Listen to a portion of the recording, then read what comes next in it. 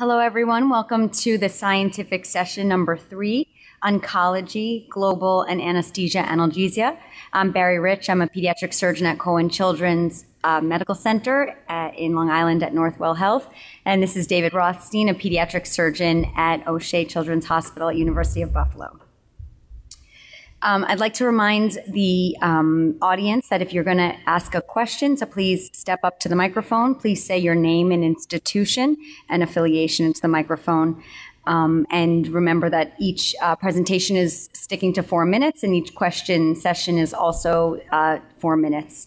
In addition, if we have anybody in the audience who is scoring the abstracts, please bring the score sheets up to us at the end. Our first abstract is Sacral Nerve Stimulator Placement, a novel surgical navigation tool for complex anatomy, presented by Dr. Alejandra M. Casar-Berasaluce from Cincinnati Children's Hospital.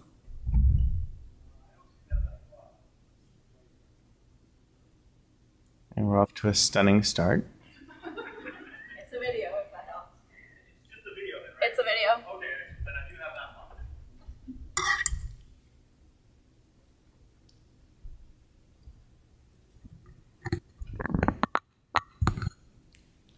Yeah, there's no video. Wrong video. Hi, everyone. It's Alex Casar, Research Fellow, Cincinnati Children's. And we'll wait for this. Yeah. 21. That one. That's it. That's what I mean, yeah. Constipation and fecal incontinence. By delivering electrical impulses through a probe placed near the sacral nerve, this technology acts like a pacemaker to promote bowel and sphincter function. Can you start it again, please?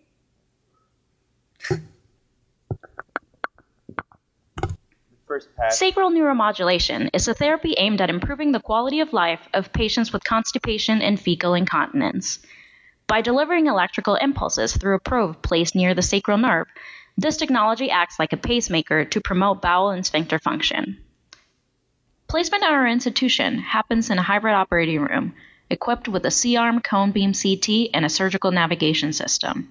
Using this technique enables us to offer this therapy to patients with dysplastic or malformed sacra whose anatomy would be otherwise prohibitive for traditional or purely fluoroscopic interventions. The patient is placed under general anesthesia and positioned prone with a pelvic roll for elevation and stabilization. A Foley catheter is inserted and grounding pads are applied. The surgical site is then prepped and draped in usual sterile fashion, with the drapes fastened under the bed to allow C-arm rotation and easy access to the patient's feet for electrode testing. Anatomical landmarks for the intervention are identified and confirmed fluoroscopically. The horizontal axis is marked at the posterior inferior iliac spine in the cranial aspect of the sciatic notch. The vertical axis are traced overlying the medial aspect of the S3 neural foramina bilaterally, roughly 2 centimeters from the midline. Using the ruled needle provided, conventional skin entry points are marked 2 centimeters cranially to these intersections. These would provide access to the S3 foramina at a 60-degree angle in the traditional approach without navigation. A cone beam CT run is acquired intraoperatively and a 3-dimensional model constructed for procedural guidance. The target anatomy is identified, and a virtual path is created from the skin surface to the desired electrode location and evaluated in multiple views. The virtual tip location is confirmed with the patient's intraoperative scan. The planned needle entry site is then marked with real-time image guidance. In this case, it was identified around 1 centimeter caudal to the traditional markings. The needle is inserted under live fluoroscopy to maintain proper angulation. The needle tip location is then confirmed with multimodal navigation. The proximity to the sacral nerve is assessed through electrical stimulation. A bellows contraction identifies proper placement at the S3 foramen with confirmation by plantar flexion of the great toe. A guide wire is inserted and position is again confirmed with imaging. Insertion of the neuromodulation lead is then accomplished with standard Seldinger technique, using the dilator sheath provided. Location is once again reassessed before removing the guide wire and dilator. The marker should be visible halfway through the foramen. A tined lead is then inserted under live visualization until the 3rd and 4th marks straddle the interior edge of the sacrum. This lead consists of 4 distal electrodes, tines or barbs for stabilization, distance markers, and 4 proximal connectors. Lead positioning is confirmed with the bellows and toe response. The sheet is removed under live lead stabilization. Final placement is evaluated with navigation software, and a post-procedure X-ray is obtained. A small incision is made and a pocket developed over the contralateral gluteus to accommodate the remaining lead. This is where the generator is to be implanted after the initial test period. The pocket is irrigated, and hemostasis is obtained with electrocautery. The lead is tunneled subcutaneously to the pocket, with caution to prevent dislodgement.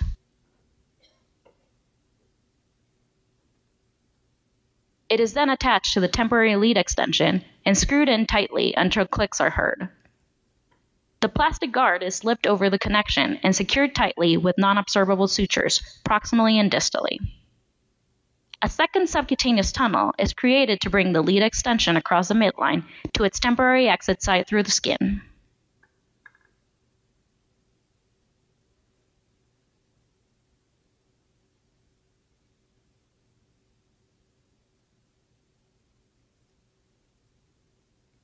The pocket is closed in layers, and all incisions are covered with surgical glue. The lead extension is connected to the external generator and secured in place with adequate padding. Over the next 2 to 4 weeks, the patient's bowel function is carefully recorded and compared to previous records. If a positive effect is demonstrated with neuromodulation, a permanent generator is implanted in a second stage. If unsuccessful, the lead can be removed without permanent damage to the nerve.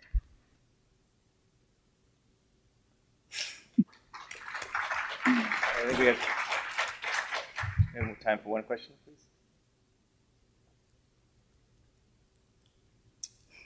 Question, is this done by pediatric surgeons in addition to interventional radiologists or only pediatric surgeons? In Cincinnati, they're currently doing it together in the hybrid OR or in one of the extra IR suites, but it's mostly done by the pediatric surgeons, by your colorectal team. Just for transcription, that's Dr. Jordan from North Carolina. So any effects on bladder function? Not at this level. Okay. All right, thank you. Thank you. The next abstract will be nerve-derived signal assist tissue repair by mandibular skeletal stem cells by Dr. R. Ellen Jones from Stanford. Could we reset the timer, please, to 4 minutes? Like a basketball referee. Good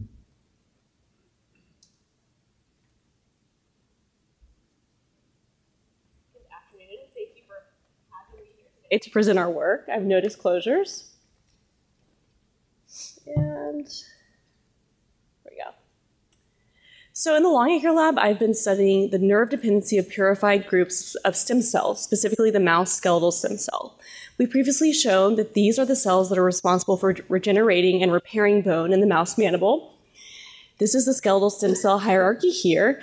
You can see the skeletal stem cell, or the SSC, is the least differentiated in this hierarchy and gives rise to more downstream populations, such as the cartilage and bone progenitors. These are the cells that make bone and cartilage during mandibular regeneration and repair. My hypothesis for this project was that SSC and active mandibular healing would be nerve dependent.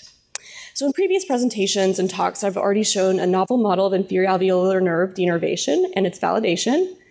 I've shown that fracture healing in the presence of denervation is impaired with poor bone formation, and that this is linked to a specific deficit in skeletal stem cells in the presence of denervation. Specifically, the cells are diminished in presence and in function.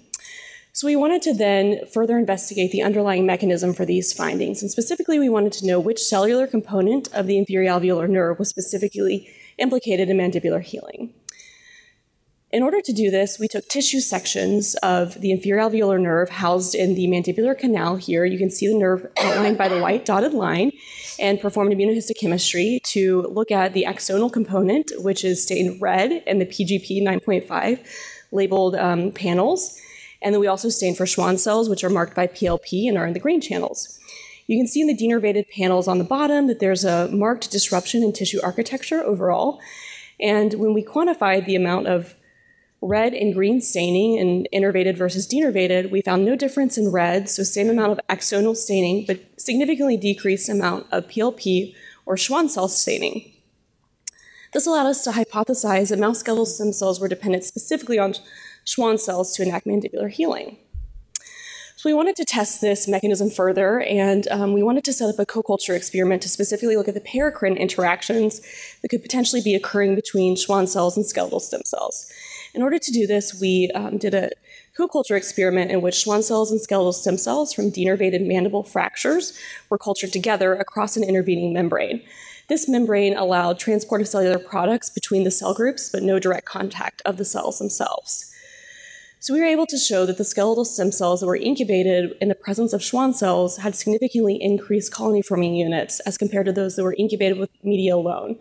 And this is important because one of the major defects that we found with denervated skeletal stem cells was that they were in fact unable to produce colonies in culture. So this indicates a lack of self-renewal ability of stem cells. So having established this paracrine relationship between Schwann cells and the skeletal stem cells, we then wanted to investigate some candidate ligands and receptors that could be specifically playing a part in this paracrine system. So we performed quantitative PCR and looked at some ligands by Schwann cells and some growth factor receptors by skeletal stem cells, and showed that there were a few that had previously been implicated in nerve-dependent healing that were found to be present on a transcriptional level in both cell types, specifically PDGF, parathyroid hormone, and oncostatin M. So we then wanted to see how these factors could potentially rescue the denervated lack of healing after fracture in the mouse mandible. So you can see the vehicle group, the control group here, with the fracture showing poor closure on micro-CT, and additionally on a histological level, poor cellular elaboration in the fracture cap. However, when we add each of these factors back to the mouse mandible, which were added at postoperative days 1 and 10 after fracture, the healing is significantly improved on a histological and CT level. And this was significant when comparing bone volume versus tissue volume across all groups. So in summary, we have presented a novel model of inferior alveolar nerve denervation and shown that skeletal stem cells do exhibit nerve dependency during mandibular healing, and that the underlying mechanism for this appears to be that Schwann cells and their paracrine signals are responsible for proper skeletal stem cell function, and that this circuitry kind of requires some more study to further investigate. So I'd like to thank my PI, Dr. Loniker, and the rest of our lab, and I'd be happy to take any questions at this time. Any questions from the audience? Remember, please state your name and institution. Chris Reed from Duke in Durham. Thanks for the talk. I was hoping to buy you just 1 minute to talk a little bit more about how you identified your candidate paracrine signals. You only showed us a few of the potentials. Thank you. Yes, we did a comprehensive literature search to investigate things that had already been described. And these were a few of the factors. We also tested a few others, such as vasopressin, and that wasn't found to be implicated in our PCR experiment. However, we do hope to perform further less biased investigations with like bulk RNA level or some protein assays to further understand this. Looking to the future, can you tell us about clinical applications? Yes, so we know that patients with mandibular fractures often have nerve injury either iatrogenically or from their fracture itself, and they still seem to heal okay. So I think that this biology, rather than being used to, fix a glaring clinical problem, is more something we can extrapolate to improve healing at a baseline. So whether people have nerve injuries or not, if we can identify some growth factors or chemical signals that can improve bone healing, we can then give those back to patients and in any context to hopefully speed or improve their healing. Okay. Thank you very much. Jose? Do you think invertebrates would have a similar signaling mechanism in their systems? Is there anything to look at? I have not thought about it that way, but I'm sure it would be an interesting study. We know that there are many invertebrates that can regenerate, and there's several regenerative paradigms that could be examined, like in some sea, like aquatic animals. But of course, I have not investigated that myself. Dr. Jose Prince from Long Island Jewish Cohen Children's. Thank you very much. Thank you. Thank you. Yeah, so sorry, we have a video to present as part of our ongoing tributes. This is going to be dedicated to Dr. Raymond Amoury, who is the APSA's 24th president and a charter member of APSA, as prepared by Dr. Mike Norman, who is now at Children's Mercy in Kansas City. So, Tom, if we can do the tribute video, please.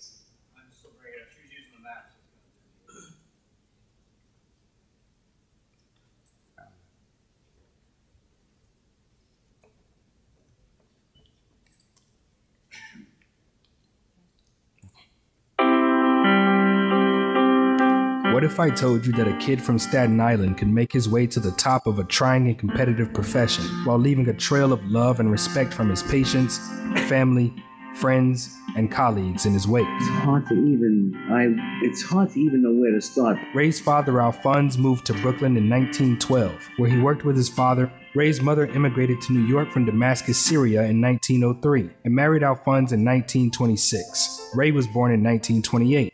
He was fond of his home and always retained a trace of his accent. Oh, Marty. After he volunteered for the Army in 1945 at 17 years old, he returned to Staten Island, where he attended Wagner College and graduated cum laude. He completed his residencies in general, thoracic, and pediatric surgery under Dr. Thomas Santulli at Babies Hospital. In 1968, he moved to Kansas City to become surgeon-in-chief at Children's Mercy Hospital, a position he held for 30 years. Along with his colleagues, Dr. Keith Ashcraft and Thomas Holder, he would help establish Children's Mercy Hospital as a leader in the surgical care of infants and children in the region, and to build an international reputation for the hospital. Everybody loved Ray. He was extremely well known, wrote a lot of changes, editor of the journal, he was president of APSA. He and Drs. Holder and Ashcraft made a great team. They were a powerful trio, made Children's Mercy what it is today. During his tenure, he directed and helped found the Children's Mercy Pediatric Surgery Residency, which would go on to train many leaders in the field. He started the training program. If it hadn't been for Ray Bird-Dog in that, we wouldn't have had a training program. Ray was a master teacher. He was very well known for his interest in education. Dr. Amoury was just a pleasure to be around because he loved being a teacher. He loved to teach. I never saw Dr. Amoury do a case himself. He was the guy who kind of let you know you could operate. He let you do it. Dr. Amoury was good, but he would let you do it. But he did a lot of teaching. His rounds were teaching rounds. You go out and spend a few hours making rounds. And every patient, there was a lesson to be learned. He was incredibly smart. He was just full of all kinds of useful and even arcane knowledge about pediatric surgery that you just wouldn't get from other people. Everyone you ask has a story about Dr. Amoury. He took pictures of everything. If he said flash the blue thing, that would add about 2 hours to the operation. He would be explaining something to a resident. I would interject my comment. He would say, Miss Sidden, no collegiality, please. When I was a fellow, we had a resident who was sort of marginal. Oh, he said he had a Lord procedure for Merkel's. So we rounded with Dr. Amoury one time. We got to the door and I said, this is a kid who had a Lord procedure for a Merkel's, and he didn't say anything. And at the end of rounds, he pulls me over and says, it's called a Meckel's diverticulum. His career was marked by the highest achievement. He served as chair of the Missouri chapter of the American College of Surgeons, and in 1994 was president of the American Pediatric Surgical Association. What stood out most were his good nature and the close relationships he formed. Once he met you, he never forgot you. Never. Remember everybody's name, their kids' names, their wife's names, their sister's names. Everything you ever read, everybody you ever met. Who your husband was, the names and ages of your children. Put an article and let you know where it was, where on the page things were. He knew the names of my kids, everybody's kids. Yeah. Their birth dates. I mean, he was just fantastic. Great memory. I can't say enough nice things about Ray Amoury. He was really, he's a good guy, fantastic guy. Yeah. One of the nicest people you ever meet. One of those people that if someone said they didn't like him, you'd immediately assume there was something wrong with the person that said that. In his presidential address, he emphasized the fact that most pediatric surgeons were good teachers and enthusiastic role models. Dr. John Schulinger wrote, among those, Ray Amoury was foremost. This and his love for children, his concern over their safety and quality of care, were the hallmarks of his professional life and his lasting legacy.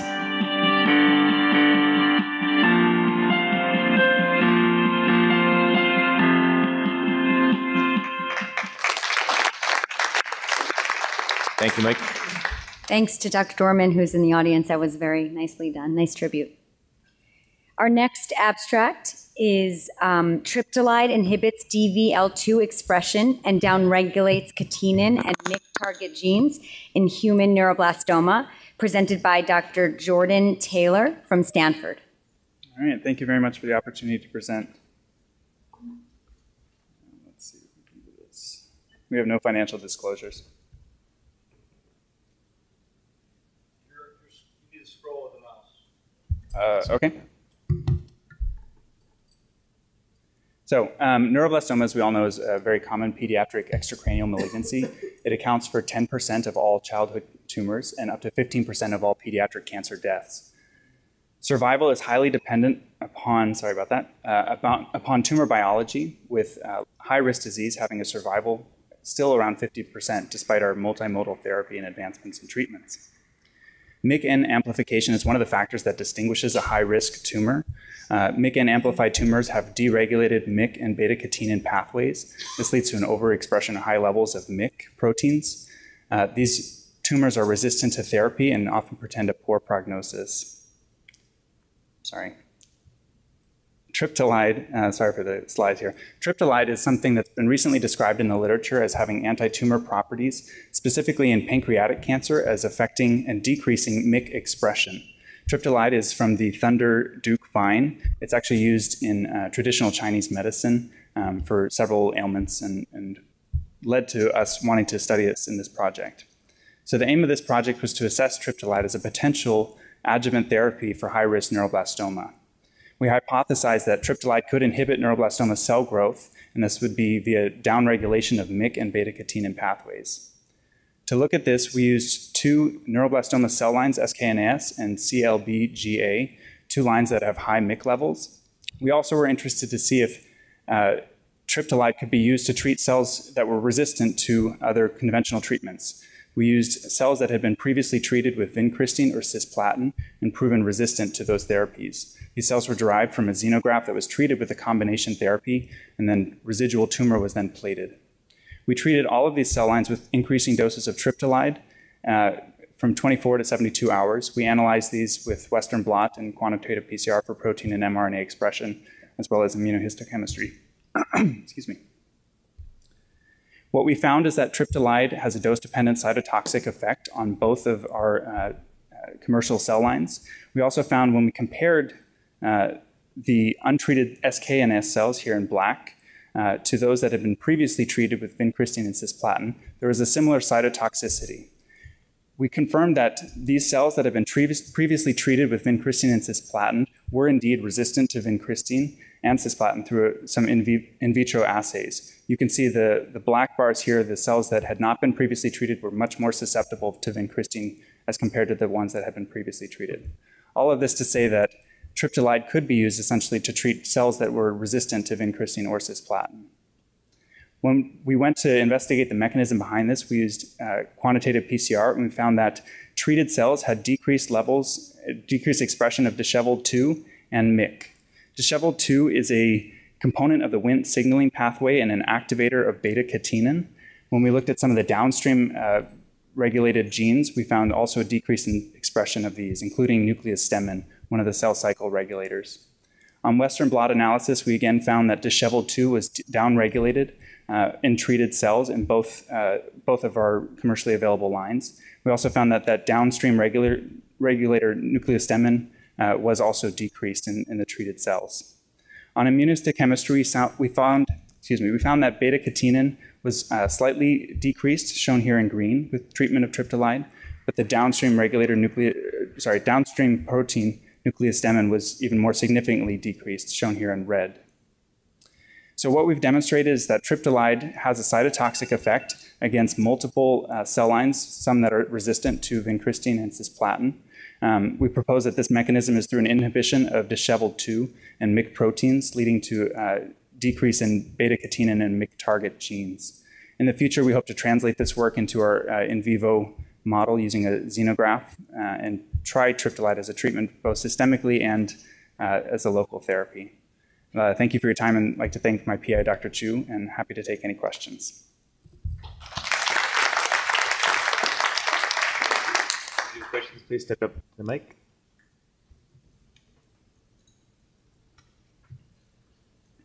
David from Memphis. So you mentioned in your introductory slide that NMIC is a bad prognostic factor in neuroblastoma, which is of course true. But you said your drug is acting on CMYC. So I guess the question is, can it act on both? And can you tell us about your cell lines? I know SKNAS has overexpression of CMYC, is not NMIC amplified. I'm not familiar with the other one. So how interchangeable is its activity? Yeah. So you're absolutely correct. NMIC is a very poor prognostic factor for these tumors. SKNAS, as you pointed out, does not have high levels of NMIC, but does have high levels of MYC family proteins, and also has a poor prognosis and is considered one of the more advanced tumor lines. The other tumor line does not have amplified MYC-N either. It is also one that expresses high MYC. We're looking into using other cell lines that do express high MYC-N, such as Kelly cells or even patient-derived cells and things like that to investigate it. Hi, nice talk. Liz Byerly from Alabama. I'm just wondering about your LD50 for this drug is pretty high, and I'm wondering if you're going to be able to, or if you have any idea if that high of a concentration can actually be achieved in vivo in humans. So I can't speak to the in vivo in humans. I'm not sure if we can achieve that. In our preliminary studies, as we've started to move this to mice, we are finding that it's a complicated drug to work with, that it has pretty high toxicity, even at some of the lower concentrations. So we're working to optimize that a bit so that we can deliver the drug locally, essentially, to the tumor. Thank you. Tell us about resistance. What proportion of neuroblastoma is resistant, and is there a difference in terms of your model between tumors that are natively resistant or develop resistance to treatment? I'm sorry, that last one is... So is there a difference, particularly as it regards to your model, between tumors that are sort of born resistant or develop resistance after therapy? So as far as the proportion that develop resistance, high-risk neuroblastoma, around 30% are considered resistant. There are certain changes that are definitely seen in cell populations that are previously treated. They develop a different phenotype, particularly in histology, and different prognosis factors.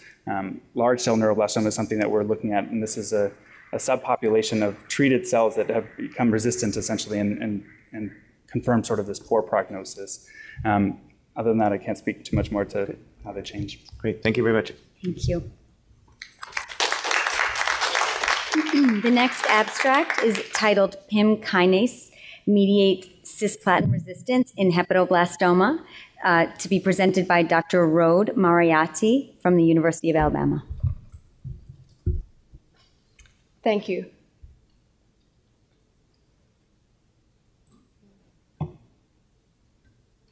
I have no disclosures. Children with metastatic or relapsed hepatoblastoma have limited options. Up to 80% develop chemoresistance after 4 to 5 cycles. Stem cell-like cancer cells are a subset of cancer cells that have the pluripotency capability. And these cells have been shown to play an important role in chemoresistance and disease relapse. Characteristics of these cells include expression of cell surface markers such as CD133 and their ability to form tumor spheres in serum-free conditions. We found that cisplatin, which is the most active single agent in hepatoblastoma, increased percentage of CD133 cells in a dose-dependent manner. So we asked the question, what drives chemoresistance in hepatoblastoma? And we think proviral insertion site in Maloney leukemia virus, or PIM, kinases are involved. And this is a family of oncogenes that is overexpressed in hepatoblastoma and function to promote tumorigenesis. PIM kinases, we've also shown that they maintain a stem cell-like phenotype. When we treat with AZD1208, which is a small molecule PIM inhibitor, We found that CD133 expression decreases in a dose-dependent manner, which tells us that PIM inhibition effectively targets the stem cell-like population. And this is in vitro. In vivo, when we combined PIM inhibition with cisplatin, we found that the mice had significantly decreased tumor volumes when we're looking at the combination of PIM inhibition and cisplatin compared to either drug alone. So these findings led us to hypothesize that PIM kinases mediate resistance to cisplatin chemotherapy in hepatoblastoma by maintaining a stem cell-like phenotype. And to study this, we first wanted to develop a cisplatin-resistant model of hepatoblastoma patient-derived xenograft and evaluate the effects of PIM inhibition on cisplatin-resistant cells. We got these cells by taking a tumor, patient-derived xenograft from a human patient, and engrafting that in mice, and then passaging in thymic nude mice from one mouse to mouse. We treated these mice with cisplatin twice weekly to develop resistant cells, and we compared these cells to naive cells, which we got from mice that underwent the same exact process but were not treated with cisplatin. We first wanted to look at proliferation and viability. And what we found is, in fact, that our resistant cells have greater proliferation and greater viability at the same dose of cisplatin compared to the naive cells. This confirms our resistance model. We then looked at the stem cell-like cancer cell frequency, and we found that resistant cells express CD133 at a higher frequency. They also form tumor spheres more readily than the naive cells. We wanted to add PIM inhibition, and when we treat with AZD1208 at 1 micromolar and 5 micromolar, the resistant cells, this leads to significantly decreased cell proliferation, and basically sensitizing our cisplatin-resistant cells to cisplatin. When we look at combination methods using the method of Chow and Talale, our combination indices were less than 1, indicating synergy between the two drugs. PIM inhibition finally effectively targeted the stem cell-like phenotype and resulted in significantly decreased tumor sphere formation in the resistant cells. In conclusion, I hope that I've shown you that PIM inhibition resensitized cisplatin-resistant cells to cisplatin and decreased proliferation, viability, and tumor sphere formation. This is very promising because basically if we can combine PIM inhibition with cisplatin to potentially overcome cisplatin resistance in the treatment of metastatic or relapsed hepatoblastoma. I'd like to thank Dr. Elizabeth Barrie, my mentor, the Barrie Lab at UAB, our collaborators, and funding resources, and I'll take questions.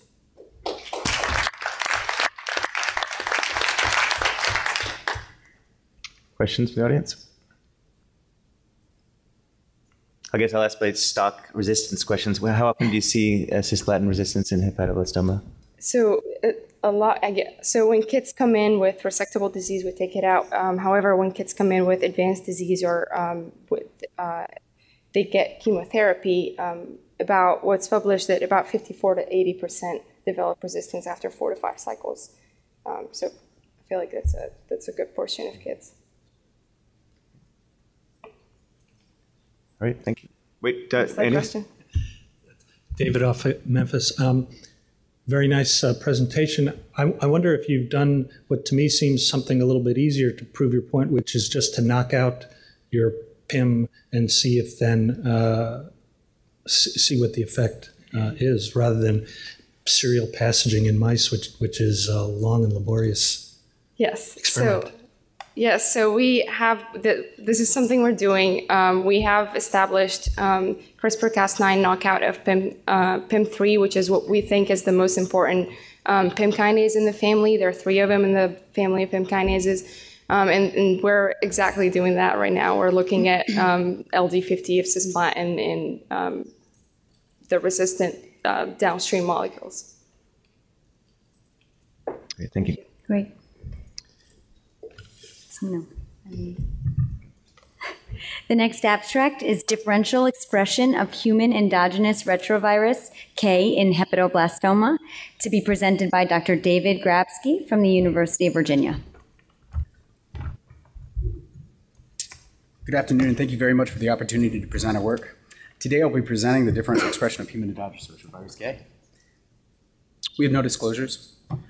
Human endogenous retroviruses represent a group of viruses that infected human germlines.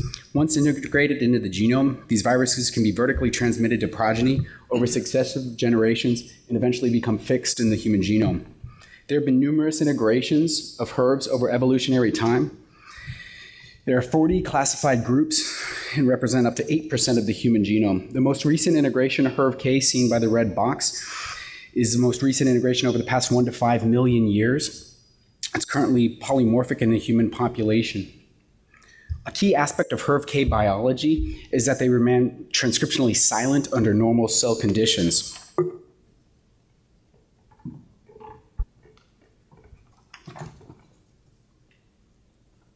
However, under conditions conditions where HERVs are upregulated. Tumor biology is perhaps one of the most well-studied examples, including melanoma and breast cancer. The image on the left demonstrates immunohistological stainings of HERV-K GAG and envelope protein in melanoma samples, but not in benign tissue, highlighting the differential expression between viral proteins in cancer, but again, not in normal tissue. HERVs have been implicated in numerous solid organ tumors, including colorectal cancer, hepatobiliary cancer, renal cell carcinoma, though they remain understudied in childhood cancers. While it remains unclear whether HERVs have a role in the initiation of oncogenesis, there's growing evidence that HERVs expression is linked to survival, disease progression, as well as may represent intriguing neoantigens in immunotherapy. Another condition where HERV-K expression has been well described is in embryogenesis. This data from a virology group at Stanford demonstrates the development of HERV-K viral-like particles by electron microscopy in the human blastocele. Furthermore, the group demonstrated that HERV-K transcription is progressively silenced through epigenetic modifications as somatic differentiation progresses during fetal development. And this brings us to the central hypothesis of our investigation. Since HERV-K is expressed during embryogenesis and is progressively silenced during somatic differentiation, HERV-K may continue to be expressed in fetal tumors that fail to differentiate. As we just heard from our preceding talk, hepatoblastoma is the most common pediatric malignant tumor and is thought to arise from a failure of differentiation of hepatocytes. It may potentially fit this primary hypothesis of our investigation regarding the persistent expression of HERV-K, particularly in undifferentiated tumors. However, HERV-K's elements are difficult to research as they remain unannotated in the human genome, meaning under standard RNA-seq differential gene expression analysis, these elements will not be evaluated and will remain in the dark matter of the human genome. As such, with a team of retrovirologists and computational biologists at the University of Virginia, we developed a bioinformatics tool to allow for transcriptome analysis of HERV-K elements. This primarily involved creating a sequence database of all previously identified HERV-K proviruses, which is identified by the carrier type here. We then used our bioinformatics HERV-K tool to analyze publicly available RNA-seq data of 10 hepatoblastomas and 3 normal livers, created from the University of Pittsburgh Children's Hospital. And this basic table essentially shows the differential expression of HERV-K proviruses at multiple locations. This is one of the first discoveries of HERV-K expression in fetal solid organ tumors. Even more to the point, the idea is that we were able to identify which proviruses themselves are overexpressed. In this case, 4 proviruses seem potentially biological interesting, given their significant log-fold change, as well as a significant p-value. In quick summary, at the particular case of the provirus at 20q1122, this simple scatter plot of log2 normalized FPKM gene expression values across hepatoblastoma, again located on the right, and normal liver code located on the left, demonstrates that every hepatoblastoma had HERV-K expression, whereas none of the normal livers did. This absolute discrepancy in expression makes this a potentially intriguing target as a tumor marker. In summary, through creating a bioinformatics HERV-K tool, we can now quickly and easily evaluate the transcriptome of fetal tumors. Future directions of this work include using this tool to evaluate additional fetal tumors, in addition to looking at the actual kind of effects biologically that these viruses may be driving. I'd like to thank my primary scientific mentor in this project, Dr. Sarah Rasmussen. And I look forward to any questions.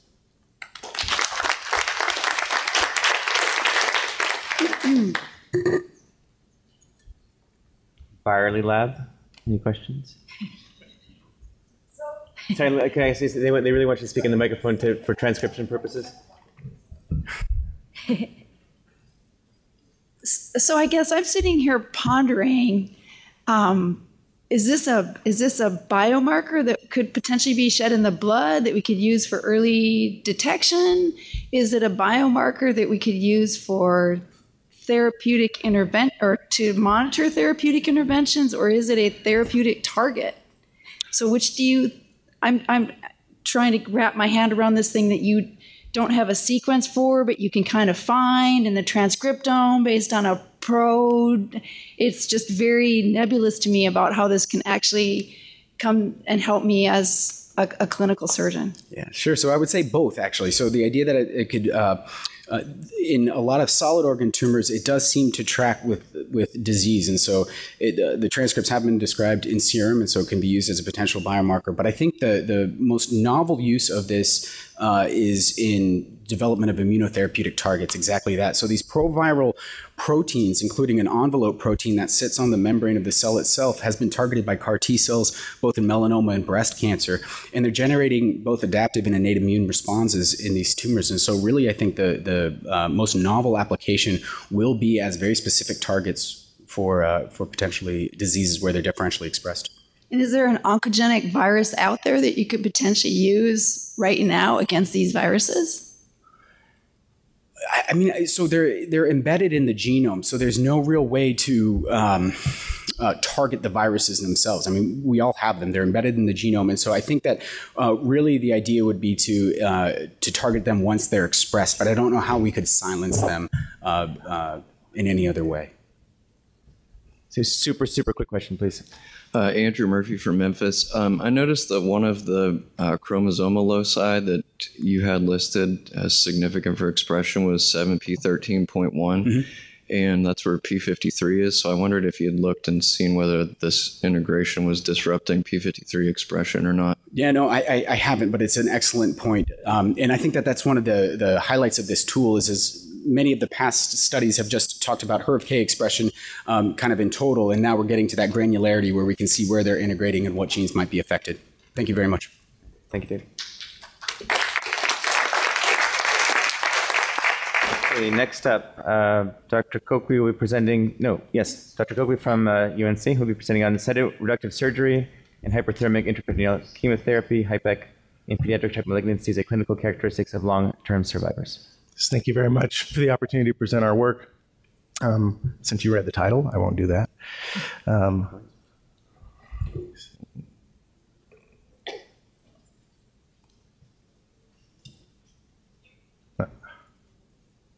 I have no disclosures. So the purpose of this study was to assess the efficacy of cytoreductive surgery and hyperthermic intraperitoneal chemotherapy on recurrence-free and overall survival in children and young adults who presented with peritoneal-based malignancies, and further to look within that group of patients amongst just those who achieved some long-term survival and to try to assess for clinical characteristics that associated with such survival. So to give some background, HIPEC was performed at the conclusion of cytoreduction in these patients. Heated concentrated chemotherapy was circulated, typically at a temperature of 41 degrees Celsius, at the conclusion of the cytoreduction. The specific chemotherapy agent utilized was based on the patient's histology, and roughly 83% of the patients in this study were perfused with cisplatin. The perfusate circulated through inflow and outflow cannulas, as you see depicted here. An intraperitoneal temperature was measured throughout the perfusion cycle to ensure proper circulation. Patients were given significant IV fluid resuscitation preoperatively, and those perfused with cisplatin were also given sodium thiosulfate perioperatively to neutralize any of the drug that's made its way into the systemic bloodstream.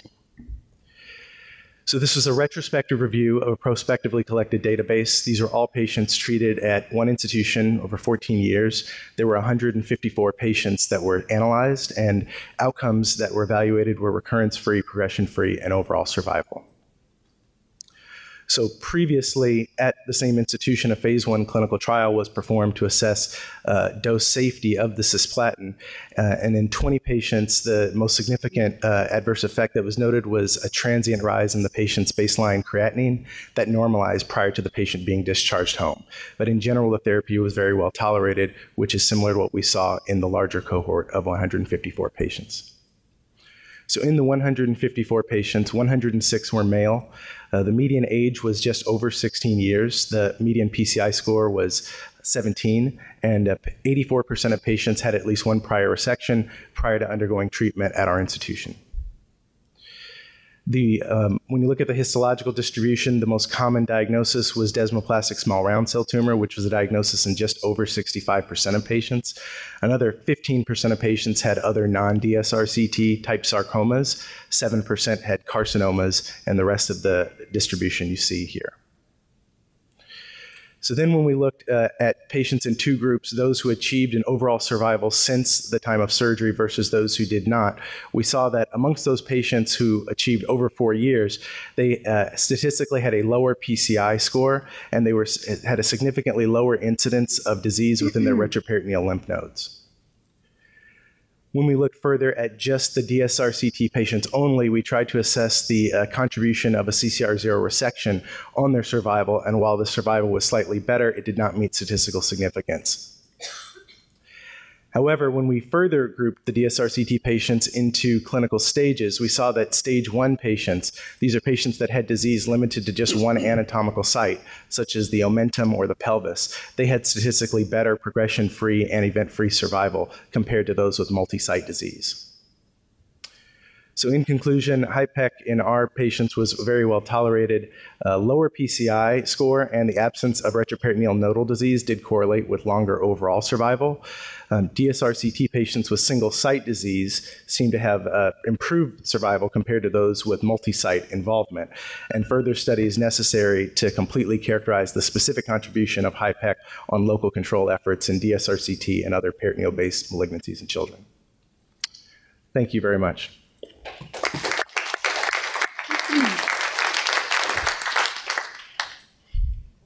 Jonathan Karpolowski from Sydney. Did you exclude patients with metastatic hepatic disease? And if not, what effect did that have on survival? Because I couldn't quite pick that out from the data. So if you look at, for DSRCT, we did not exclude patients that had disease to their liver as long as their PET avid disease could be completely resected. And in general, we saw lower overall survival amongst those who did have hepatic disease despite that treatment.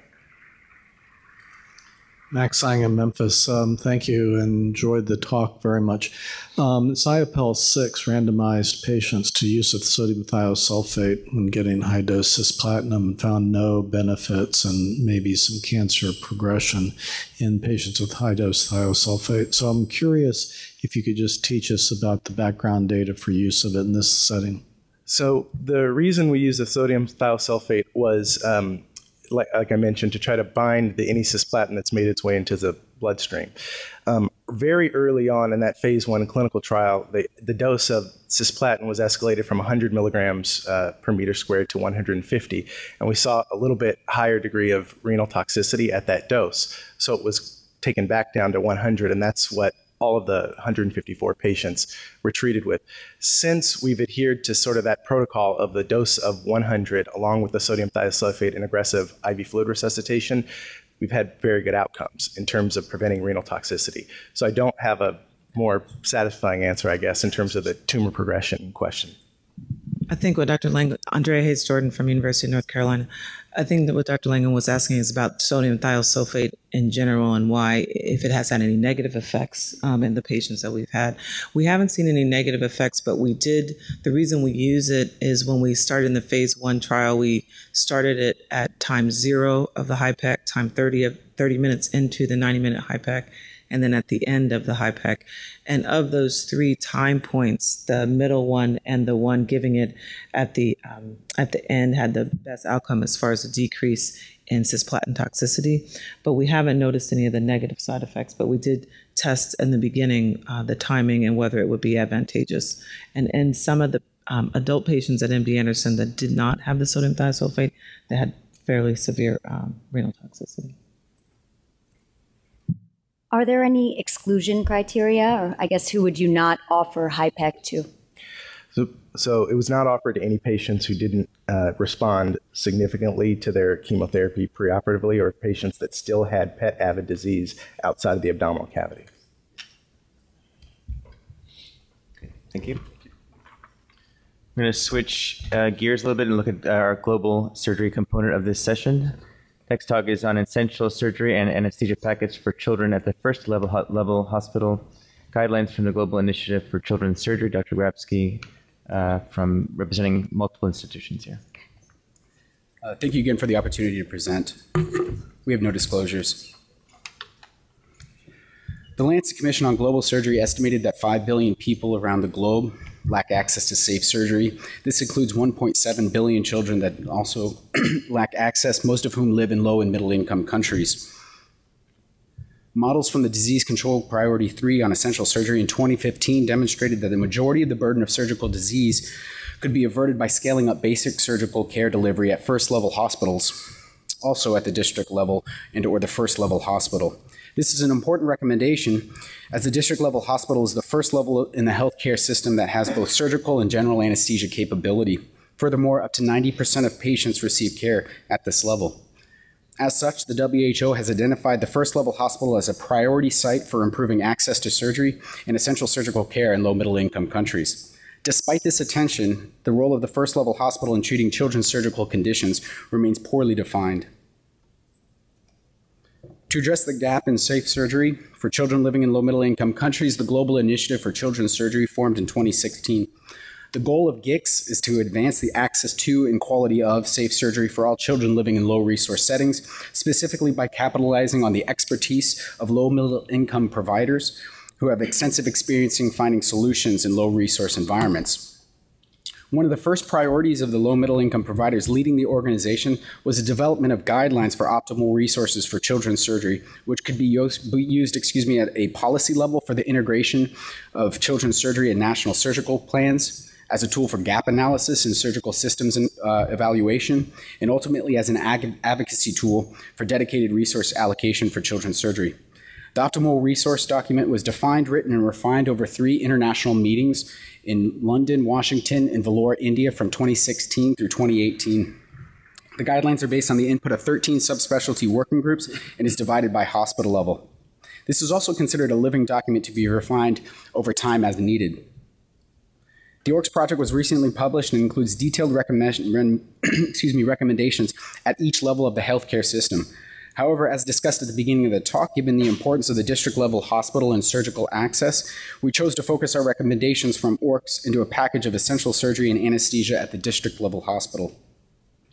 This table highlights the key aspects of the surgery package at this level.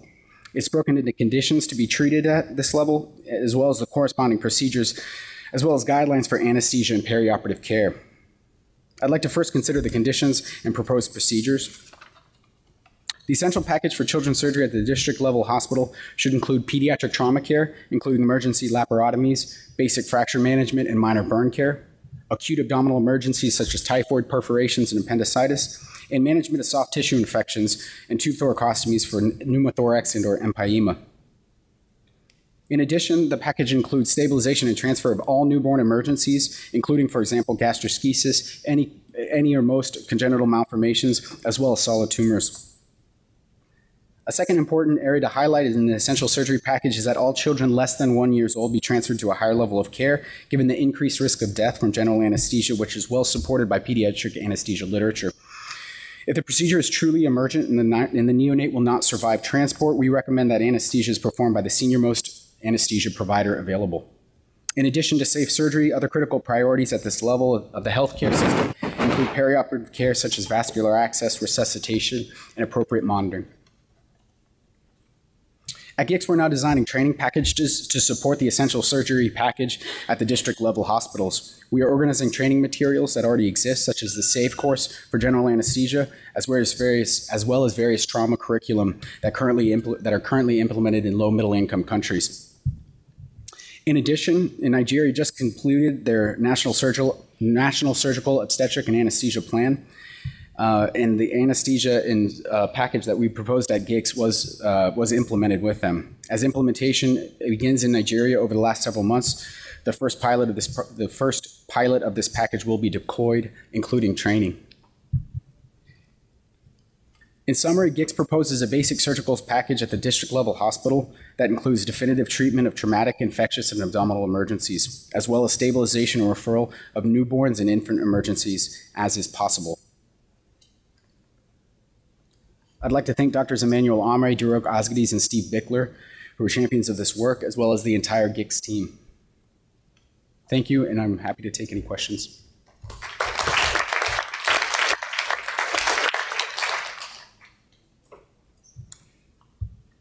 So are there any things set up to measure the safety or the quality and outcomes of the proposed procedures or things that you take care of there, and how do we know that the ones that we've selected are safe and appropriate? Excellent question. Thank you for it.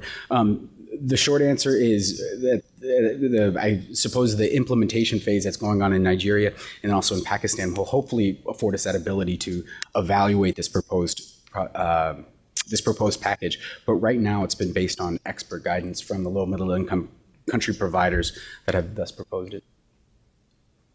As someone who's worked at the district hospital in West Africa, I think there needs to be some attention paid to neonatal emergencies that cannot be transferred, which in many cases, because of the remoteness of district hospitals, if it's going to take you 3 days to get to the capital. So what is GICS looking at in terms of the non-transferable neonate and the safety of providing surgery at the district hospital? Would you please mention your name and institution? Sure, Sharzad Jarifard from Montreal. Thank you for the excellent question. And I think that that's part of this package is acknowledging that very fact that at some point you're not going to be able to transfer these neonates. And so the training package that we're proposing is looking at those emergencies and how do we support the providers in these district level hospitals that are performing these procedures, both from an anesthesia capability as well as a surgical capability. So giving them the training materials that they need in those very cases to be able to perform as safely as possible those emergency procedures. Thank you. Thanks so much.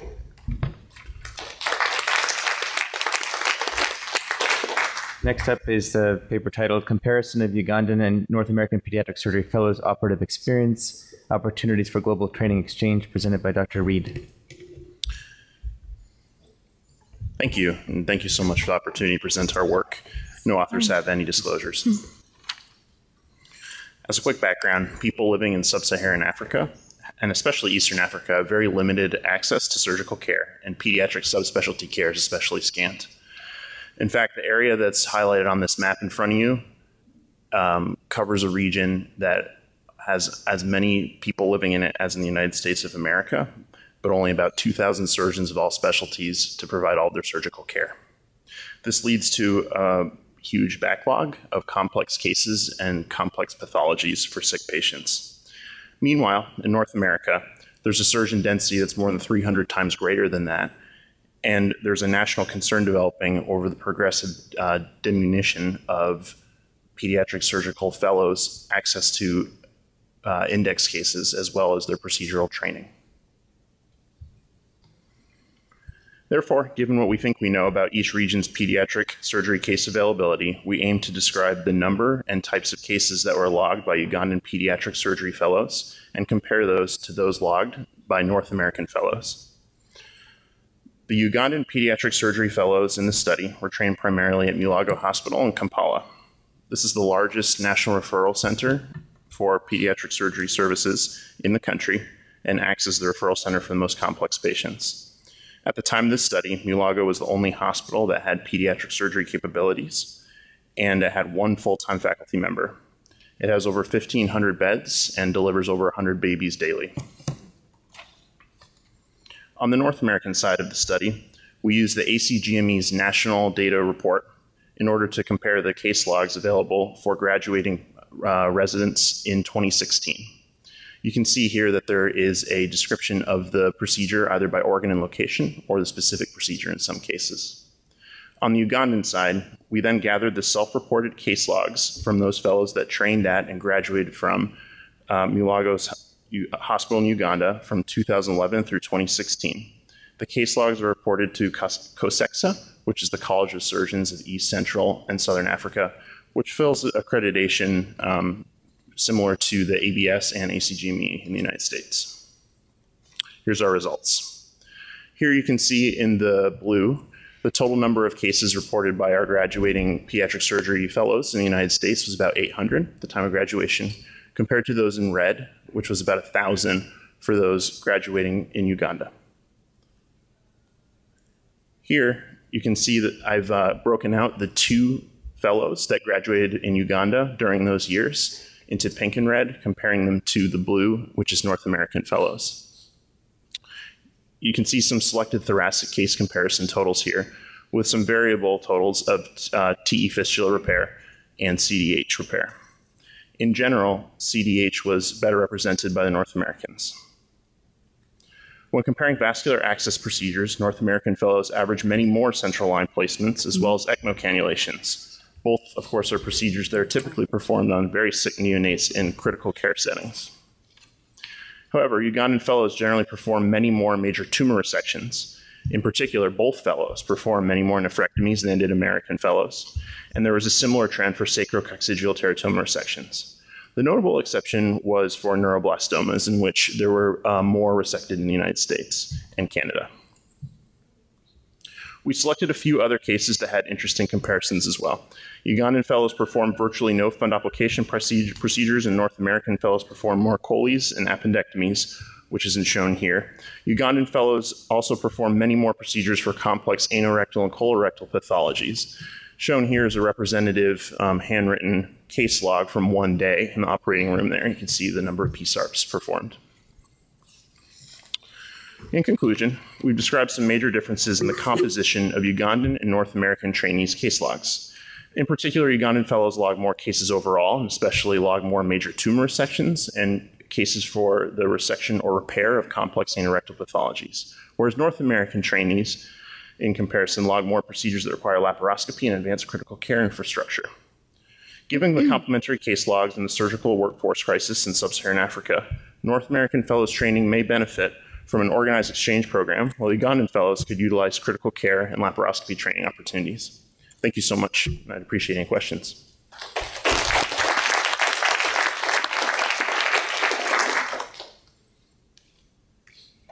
So what do you foresee as any barriers to this exchange program that certainly each individual fellow would benefit from? I think one major barrier is the process of accreditation and verification in the United States and Canada in order to have visiting fellows come and gain those experiences in the United States and Canada. I think that some ways around that would be to have a, for example, very well-structured observership, for example, in critical care, in which procedural skills maybe weren't the main focus, but really focused rounding and educational opportunities otherwise were. Eric Weber from Vancouver. We've trained 3 Ugandan fellows, including one of the co-authors on this paper, and it's been a great opportunity for us. Interestingly, talking to our current fellow, going back, her major impediment is whether she's going to have a job to go to, that is, whether they're going to be paid. So I think we also have to look at what is our goal as pediatric surgeons in this part of the world in terms of helping these people. I'm not sure that sending trainees or going over and doing cases, although it feels good, I mean, if we help them to do the work, then we have to also, help them work in a system that's going to support them through their careers. Thank you. I think that your point brings up a really, really important point for further discussion, and certainly a problem that we can't solve here today at the podium. What that brings up is the importance of that really bilateral cooperative agreement and the relationships that are forged among surgeons, nurses, anesthetists, and educators at all levels and both sides. And that's probably, I think, one of the most impressive, exciting, and rewarding parts of starting to come in on this project, is to see how far those relationships really go. Thank you. Yeah, thank you so much for an interesting presentation. My name is Alex Peters. I'm a resident at Cornell and currently a global surgery fellow up here at Harvard. quick question. From what I understood, the 2 Ugandan fellows were both graduating. These are the graduation numbers. What accounts for the fairly significant difference, it looked like, among different case categories? I think T, fistula, hernia repair, they seem to be pretty unbalanced. Any idea what accounts for that? Yeah, it's an interesting question.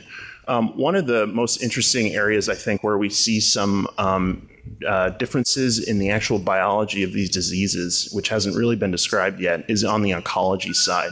You might have noted how many more nephrectomies were performed in Africa, but how many more retroperitoneal tumor resections and perhaps specifically neuroblastomas were resected on the United States and Canadian side. And I think that that's pointing to an underlying difference in epidemiology and biology that hasn't been described yet and is a really ripe area for research and collaboration. Thank you very much. Thank you. Okay, next up, randomized trial investigating the impact of drug disposal bag provision on the rate of postoperative opioid disposal in pediatric surgical patients, presented by Dr. Cooper from Nationwide Children's.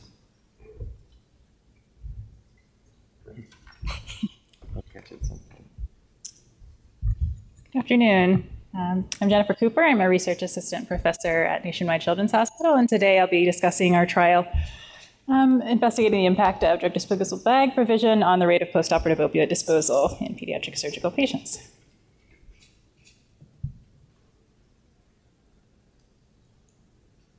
School, it's a PC. And we have nothing to disclose.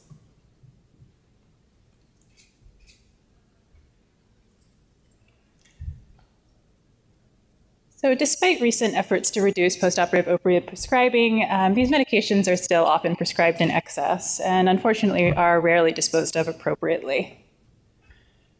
This lack of prompt and proper opioid disposal places children in particular at risk of accidental ingestion and also enables the diversion of these medications for non-medical use. Currently, the US FDA recommends utilizing take-back options for the disposal of unused or expired opioids.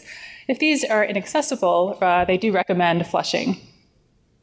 However, it's clear that many families may find take-back options to be inconvenient, and some may also have concerns about the potential environmental effects of flushing.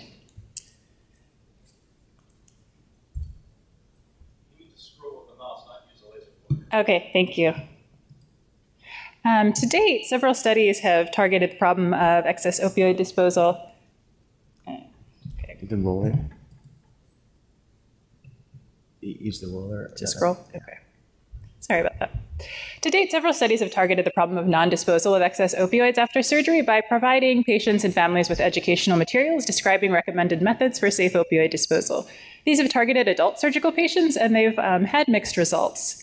This lack of consistent impact may be due to the inconvenience of recommended methods of opioid disposal or to patients' desire to retain their opioids for future pain after surgery. Another alternative to take-back options or disposal by flushing is the use of drug disposal products. One of those is shown here. The doTERRA drug disposal bag consists of a small pouch of activated charcoal that, when mixed with water, absorbs medication that's placed in the bag, whether in pill, liquid, or patch form, thereby allowing for its safe disposal in the home garbage. Now, many government organizations, health systems, and pharmacy chains are already distributing these bags or similar products to patients, but it's really unclear whether providing these products to surgical patients increases their rate of proper postoperative opioid disposal.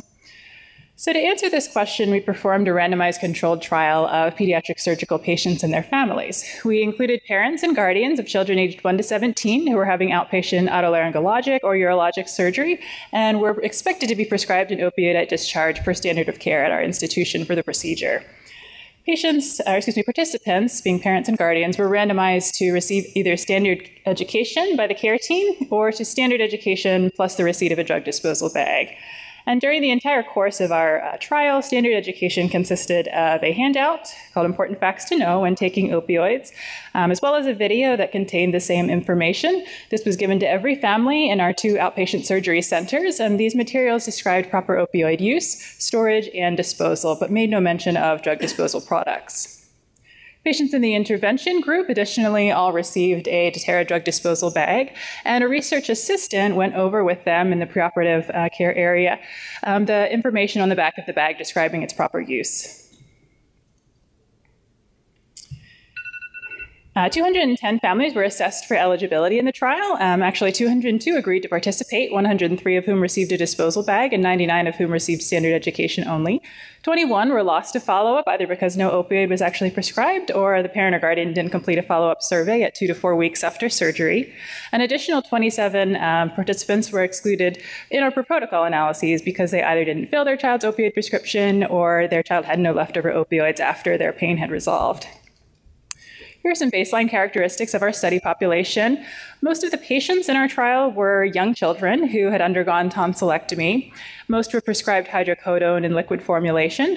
About 15% of included families had someone living in their household who had chronic pain, and about 5% had someone living in the household who was currently using prescribed opioids.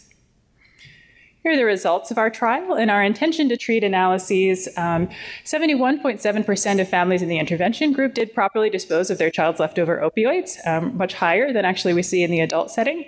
56.2% of families in the standard care group did properly dispose of their child's opioids, with proper disposal being defined as an FDA recommended method or a use of a drug disposal bag.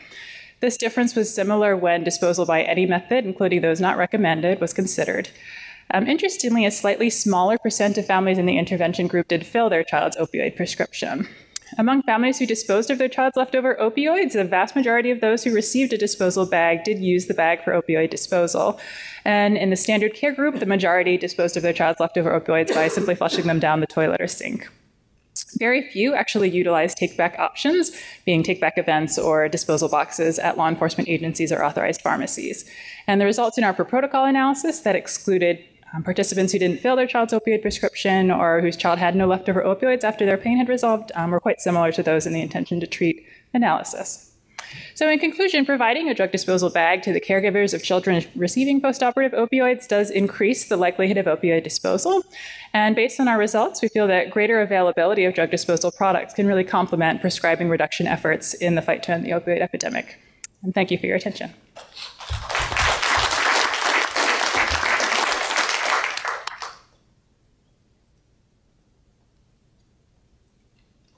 Krista Grant from Hershey.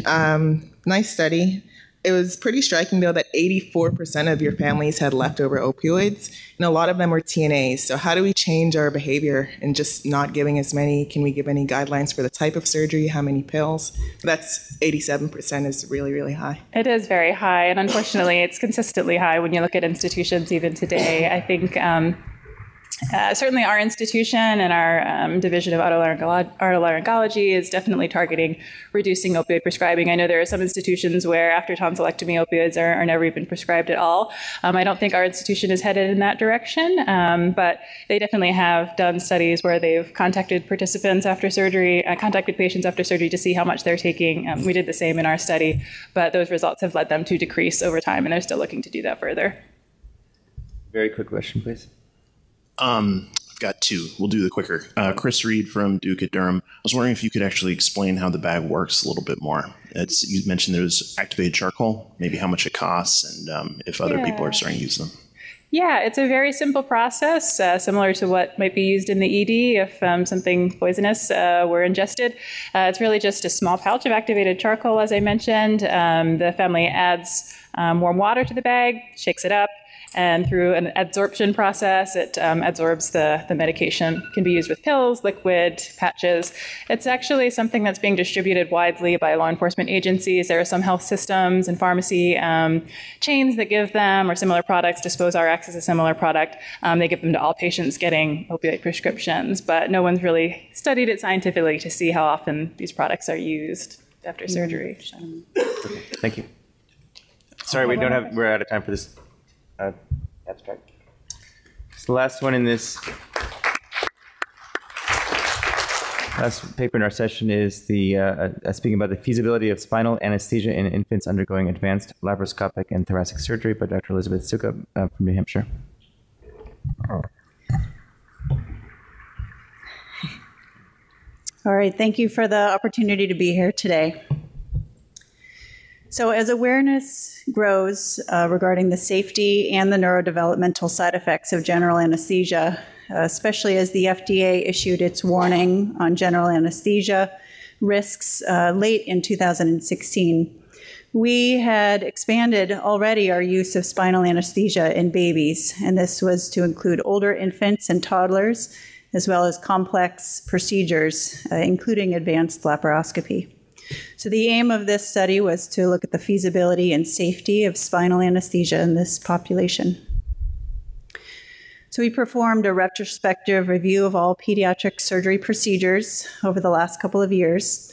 It's a unique practice, a single solo practice pediatric surgeon with 3 pediatric board-certified anesthesiologists. So this is a community, non-academic hospital setting, which I think is notable. All but one spinal anesthetic were successful. That's a 99.3% success rate, and no conversions to general anesthesia occurred intraoperatively. The average age ranged from preterm, preemies, 31 weeks corrected age, all the way up to 14 months of age. So this corresponded to just under 1.5 kilos, up to a max of over 10 kilos. And these were not all healthy babies. These were ASA 3s and 4s, NICU babies, congenital anomalies, chronic lung disease. So the average week age was 13.9 weeks. I tend to think in months, so just the spectrum scattered across 3.3 months of age, but ranging 4 to 6 months of age, but certainly as the study went on, some larger, older babies. Looking at the corresponding weights, previously, before looking at our data, we had an arbitrary cap of around 8 kilos that we would offer spinal anesthesia, and this was expanded such that there was no arbitrary upper limit. So we did tend to do larger, older kids as the study period went on. This was a standard bupivacaine hyperbaric dose of spinal anesthesia. Looking at the total time it takes to place the spinals, 4.6 minutes was the time, actually including the timeout, the procedure itself, the spinal placement, and IV placement when necessary. So this was a total of 4.6 minutes, ranging from 2 minutes to 8 minutes. And similarly, after the procedure had completed, from the time the dressings were on until wheels out the door, was an average of 5.6 minutes. So we do not have an internal comparison group for general anesthesia in infants during the same time period, but certainly this is lower than most of our general experience would be. So outcomes, again, 148 out of 149 were successfully placed. There were 2 babies that came to the operating room with the intention of a spinal, but the spinal was not started because of limitations in positioning. Once procedure was underway, there were no conversions to a general anesthesia intraoperatively, and there were no respiratory, apnea-related, spinal-related, or surgical complications. So there were a number of larger babies that we employed intranasal fentanyl preoperatively, actually pre-spinal, so in the pre-op area, just to facilitate placement of spinal, some of our larger, bigger babies. Similarly, about 7% required intraoperative light sedation. This is just a single dose, usually at the time of pneumoperitoneum for babies. Surgical time ranged around 36 minutes, and this was a range from small, quick 7-minute procedures all the way up to certainly an outlier of 130 minutes. Most of them were in the 60 to 80-minute range at the topmost. And this is just a slide that will show the assortment, the complexity, as well as the time taken to do each case. I tend to think of procedures as being about 60 minutes under a spinal anesthesia. So laparoscopic pyloromyotomies, we did 25 of these over the course of the study period.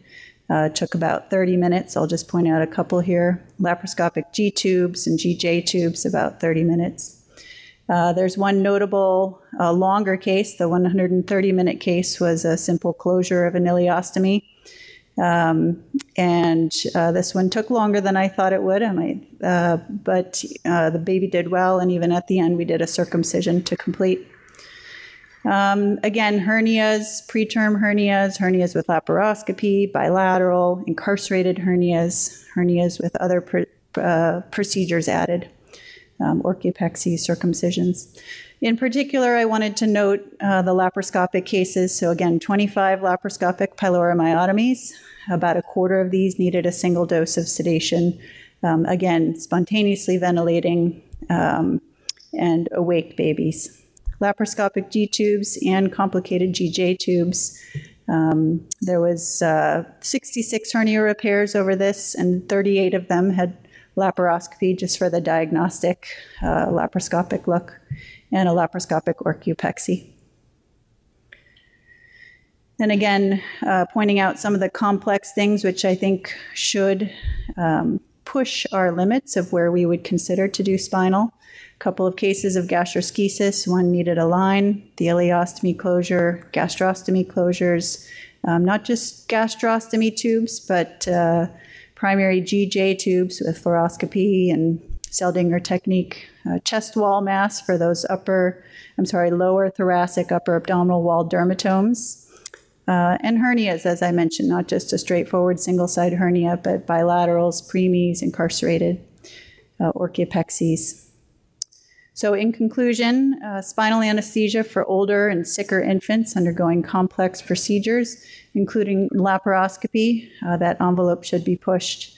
It's highly effective, it's safe, it improves efficiency of anesthesia care, increasing the rate of both pre- and post-op care.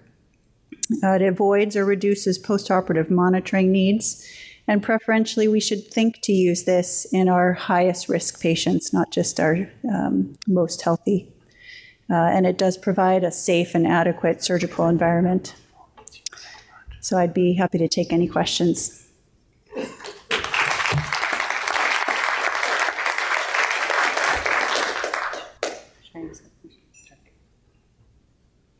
So the time course of the spinal, the 130 minutes seems long. What would you advise against a certain time period to not try a spinal anesthesia? I think in my mind, if I think that I can do something within about 60 to 90 minutes, I think that's an acceptable duration of spinal anesthesia. In that particular 130-minute case, right around 60 minutes, there was a small intraoperative dose of fentanyl, and the baby did well for the rest of the time, and as I said, was doing well enough to have a circumcision at the end. So 90 minutes is probably what I went in thinking that I could probably do it in, and it was a little more complicated.